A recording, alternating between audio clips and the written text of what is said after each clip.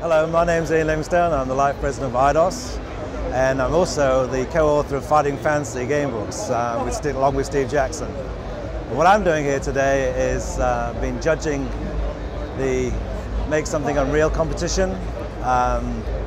Student teams have gathered here over a period of months, but here live at the Gadget Show, creating a game using the Unreal development kit to make a game for iPod, for iPad and for iPhone, using 4 of our Fighting Fantasy game books. And it's been extraordinary how they've come together as a team. Students who've never worked together before, never even made a game before, have produced something fantastically wonderful. Very compelling gameplay, very, very difficult competition to judge because each game had its own merits. But what we were looking for as IP owners was a game that remained faithful to the basic essence of Fighting Fantasy, that reflected the gameplay of Fighting Fantasy, and that kind of captured everything about a Fighting Fantasy adventure: branching narrative, choice and consequence,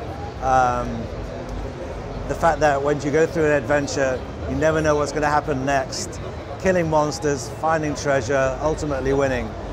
And I can honestly say that each team have done that faithfully.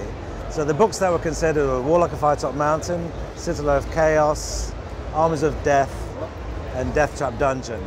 And it was absolute nightmare for Steve and I to judge which one would ultimately be the winner. But all things considered, this was a judgment that we made really midway through development.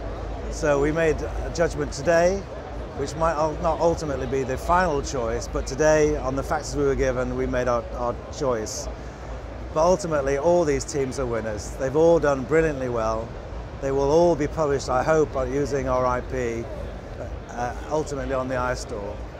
But after lots of talk, discussion, heated arguments, locked away in a room, we decided that Commando Kiwi, with our interpretation of Warlock of Firetop Mountain, was the winner today.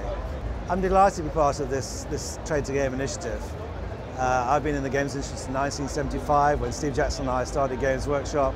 We wrote our first Fighting Fantasy game book in 1982, the Warlock of Firetop Mountain, and here we are 30 years later judging a competition in the world of digital entertainment where people have taken hold of our IP from a book and transformed it into a very playable iPhone and iPad game. And that's great to see young talent coming through, because I would say that the UK is one of the most creative nations, if not the most creative nation in the world. Look at our fashion, our film, our music, our design, and of course our games. And it's important that we support the young talent coming through.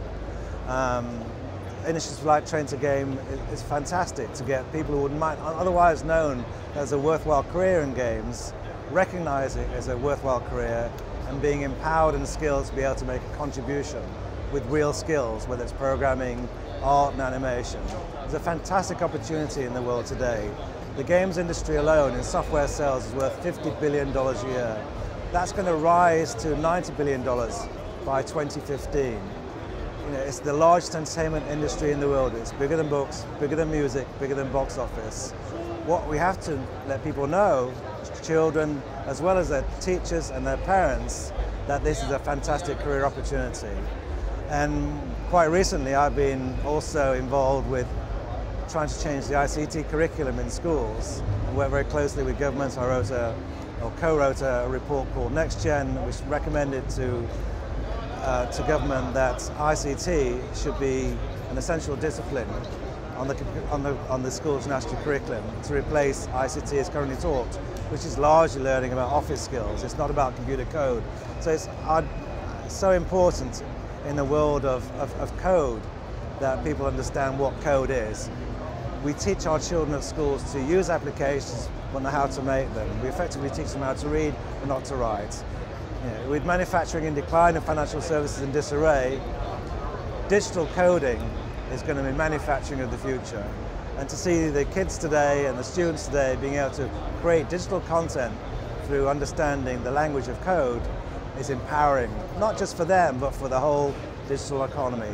So this initiative is just one moment in time that reflects that, and I hope it continues.